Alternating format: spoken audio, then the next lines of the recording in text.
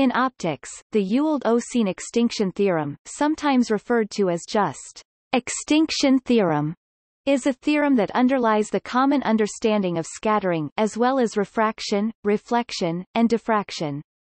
It is named after Paul Peter Ewald and Carl Wilhelm Oseen, who proved the theorem in crystalline and isotropic media, respectively, in 1916 and 1915.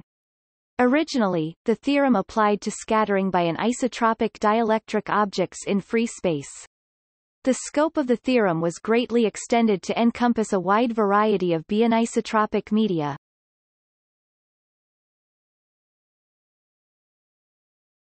Topic. Overview. An important part of optical physics theory is starting with microscopic physics, the behavior of atoms and electrons, and using it to derive the familiar, macroscopic, laws of optics. In particular, there is a derivation of how the refractive index works and where it comes from, starting from microscopic physics.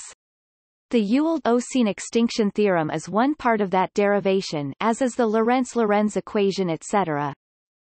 When light traveling in vacuum enters a transparent medium like glass, the light slows down, as described by the index of refraction.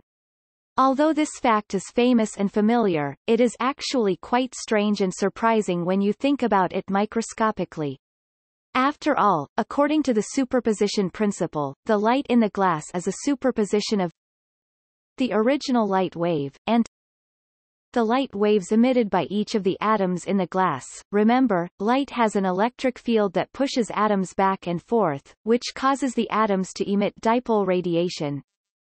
Individually, each of these waves travels at the speed of light in vacuum, not at the slower speed of light in glass. Yet when the waves are added up, they surprisingly create only a wave that travels at the slower speed.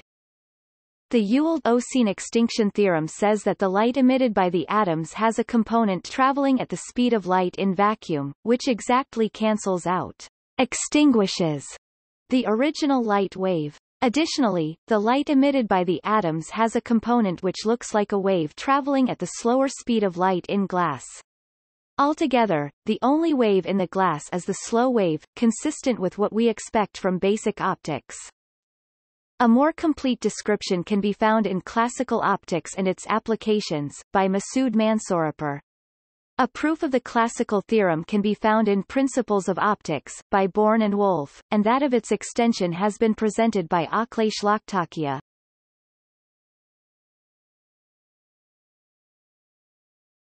Topic. Extinction lengths and tests of special relativity. The characteristic extinction length of a medium is the distance after which the original wave can be said to have been completely replaced. For visible light, traveling in air at sea level, this distance is approximately 1 mm. In interstellar space, the extinction length for light is 2 light-years at very high frequencies. The electrons in the medium can't follow the original wave into oscillation, which lets that wave travel much further. For 0.5 MeV gamma rays, the length is 19 cm of air and 0.3 mm of lucite, and for 4.4 GeV, 1.7 meters in air, and 1.4 mm in carbon. Special relativity predicts that the speed of light in vacuum is independent of the velocity of the source emitting it. This widely believed prediction has been occasionally tested using astronomical observations. For example, in a binary star system, the two stars are moving in opposite directions, and one might test the prediction by analyzing their light.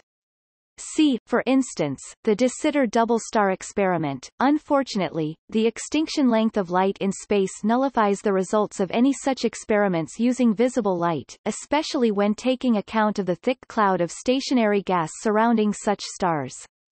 However, experiments using X-rays emitted by binary pulsars, with much longer extinction length, have been successful.